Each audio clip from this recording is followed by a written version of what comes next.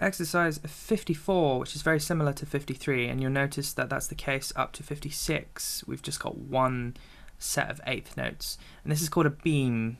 Just so you know, it's connected with a beam, and that's how you can tell the differences between them. So these they're shorter, they last for a shorter space of time, but you play, and that means you play them faster. Okay, so as like with these, the and you're strumming upwards, and these down, down, down, and down. Awesome. And we'll loop this 4 times. You know the drill. So 1, 2, 3, 4.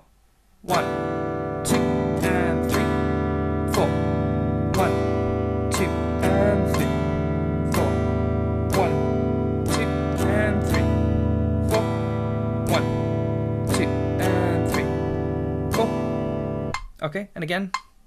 1, 2, 3, 4. 1, 2, and 3, 4. 1.